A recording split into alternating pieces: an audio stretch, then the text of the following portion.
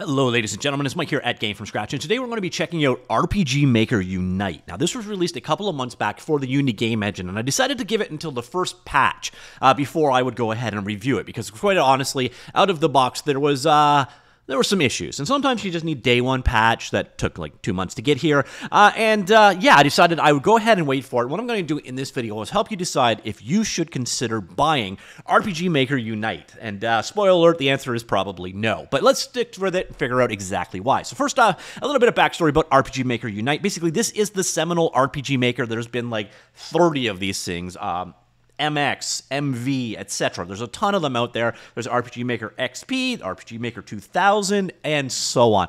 It is a series of game engines for creating JRPG-style games, and what they did with Unite is basically built it into the Unity game engine. Now, this actually has a number of advantages to it. Specifically, you can now use the C# programming language. You can support all of the platforms that Unity gets, so that's definitely a nice thing. So we're going to go ahead, jump in, and take a look at this guy. By the way, if you are using Unity, it is for the built-in pipeline only. All right, so let's jump into RPG Maker Unite. Now here it is. Now when you install this guy, it actually installs just normal asset store. Then it switches you into RPG Maker Unite mode inside of Unity. That's what this is right here. Basically, it is a reskinned version of Unity completely. All of the Unity normal stuff is gone, and you've got this focused mode. And I can tell you every single thing you need to know about this guy with this one toolbar. So this will probably tell you if you're willing to put up with RPG Maker Unite or not. So here we got this toolbar right here. And by the way, this is what it looks like by default. So this window here is just to show this toolbar here. So this here, yeah, there's no excuse for that. There's literally no reason why that is the way it is, but that is the way it came out of the box, and in the months since, they haven't fixed that. So this is a toolbar that comes with the mode. Now, the question is, what do these toolbar buttons do? Well, normally what you would do is highlight over something, and you would get a tooltip. Yeah, no tooltips. So you're on your own there. So then what you next logically want to do is maybe get some help. That makes sense. And I can figure out which one help is. Yeah, that makes a lot of sense. Let's go ahead and click help. And we got the idea behind the version info, which is basically what version this is, or the help. And here is problem numero 2. There's your help. If you are like me and don't speak a single or read a single line of Japanese, that help isn't very useful to you. So, yeah, there's definitely an issue there. So that's not great. Now, the next part is, okay, well, what does this button do or this button? This looks like some kind of a launch button, right? And then this one, I'm guessing, is play. So I could go ahead and play my game because the standard Unity UI is missing now, right? That's just sort of the way it works. Well, let's go ahead and click this button right here. Okay, well, just so you know, don't click that button. That button means exit. Why is there an exit button in the toolbar? I have no idea. Now, the next reason why I'm actually a little afraid about RPG Maker Unite is we actually have their roadmap. So this is the things that they intend to fix and the schedule in which they look to fix these things. Now, taking an exit button out of a toolbar that should never have been there in the first place, that kind of seems like one of those things that you could do in a hot patch, the next day. Well, it is actually here. So it is scheduled for September. This thing launched in like May. So June, July, August, September, 4 months. It's going to take 4 months to remove a button from a toolbar. So you get an idea of the development pace that they are looking at here. This is going to take a very long time to come into form if there's anyone working on it at all. So this is the part that's got me scared. There's a lot of initial interesting things in this release. It's just from the looks of how slowly they're going to be fixing things here. Like, these are just fixes. Make undo and redo work more. That's going to be next year. That's just not acceptable. All right, so let me go ahead and fire it back up. And as you see from how it's loading, this is a typical Unity project. It is loading up as per Unity speed. So, you've got the same... all of the traits and aspects of Unity are applied here. RPG Maker Unite, by the way, is $99, but don't forget, you're now going to be encumbered from all of the licensing requirements of Unity as well, so you're going to have to pay for your Unity seats on top of that. So it definitely makes it more expensive than previous versions of RPG Maker have been in the past, and... yeah, again, you got typical Unity loading issues here as well. All right, so here we are again, and as I said, I wasn't exaggerating here to say that this is actually the default. This is how things ship. This is all of the space just for this particular menu, this menu that has no tooltips at all. By the way, there's no tooltips for anything. So if you're trying to intuit what you're doing here, if you're coming from an RPG maker background, you're probably good to go. But if you're trying to figure out how these things work, good luck. Now, I'm going to compliment RPG Maker for a little while. They did do a good job of moving all of the various different systems of RPG Maker into Unity. This is basically a full-blown version of RPG Maker, all of the stuff that you would use, so the things for handling UI and characters and creating items in the world and inventory and all of that stuff, they are all in here. You've got various different special effects available here. They're all been ported over here using kind of a Unity interface as opposed to the typical RPG Maker interface. So all of the database editing stuff, it is all in here, which is quite nice. On top of that, there is also this map editor that is built in here. So if you've got let's go ahead and open up a sample map. So here, if you've got RPG maps, you can actually do full map editing here, which is quite nice. So you're getting the full editing support.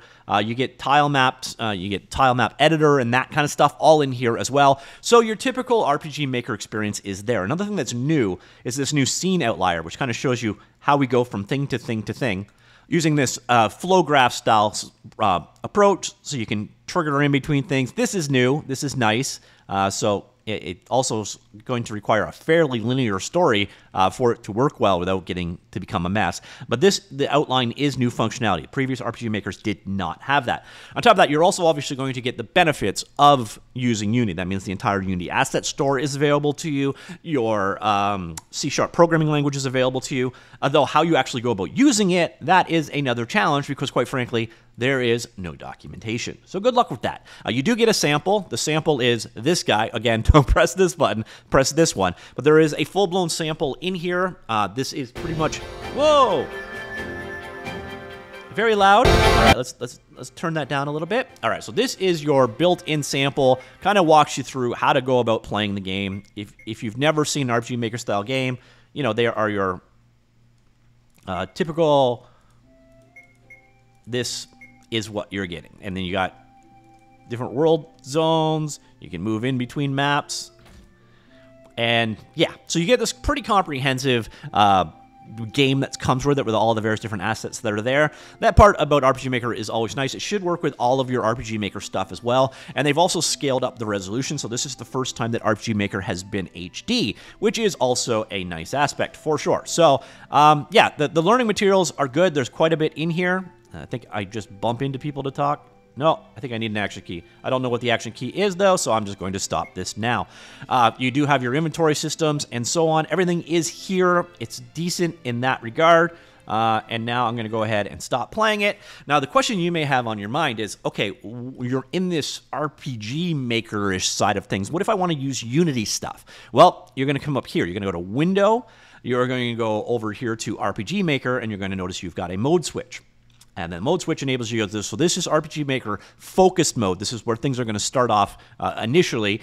You can switch out to like a hybrid, which is probably where most of you are going to want to be. And basically at this point in time, especially if you've got a multi-monitor setup, your RPG Maker-ish content, everything we've been looking at so far, is basically this floating window that you can then dock. Now, of course, this is still a Unity application. You can see switching between modes is not flawlessly fast, but you see more or less the entirety of what we just saw once it's done loading here. But this window right here, this is all of the RPG Maker stuff.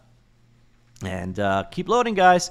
Again, switching between modes is not fast. So you can actually come over here. You can move this around. You could dock it into the scene if you wish. And then basically it's, so unfortunately, the menu is actually free-floating, so that's not what I want either. But you can take any one of these windows and you can dock it into traditional Unity. At least I think you can. Can I only dock into myself? All right, so that's even another mess. So it's sloppy. No matter how you look at it, it's pretty sloppy. So you've got this hybrid mode, and then you've got this other mode over here, which is basically just straight out Unreal Engine, normal Unreal Engine, and then you've got access to the project files and so on. Yeah, this is flabbergasting, to be honest. I don't know. I've now got 2 copies of the menu somehow, and I can't dock anywhere. And yeah, now my menu's floating up here. Okay, good job. And I can't dock my menu into... Oh, there it goes. All right, I got it. Oh, they're docking now. So you can dock each one. I think you got to undock it, and then bring it over, and nope, it's not yet. So as you can see, it is not the most smooth experience there. I'm not going to really get into too much of what the RPG Maker aspects of this in here are, because if you're interested in RPG Maker, what I have to tell you is basically pick up one of the other versions of RPG Maker.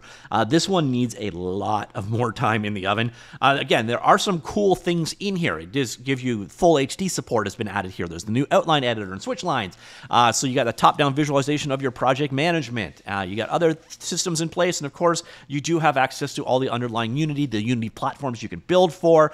So it gives you mobile, it gives you consoles potentially, and all that stuff, which is definitely a big step forward. But as you saw from working with it, it is an absolute and utter mess. And so I gotta say, there's really, if I can find my menu again, I think it's right here, the one button that you care about, the only thing that you need is this guy right here. Go ahead and click exit, and you're done. So that, ladies and gentlemen, is RPG Maker Unite. Do I recommend it? Good God, no. I love the idea behind it. RPG Maker Unite, basically taking the best of RPG Maker and the best of Unity and then making a better product out of it. I'm all over that. But what they kind of did is they sort of took the worst of both.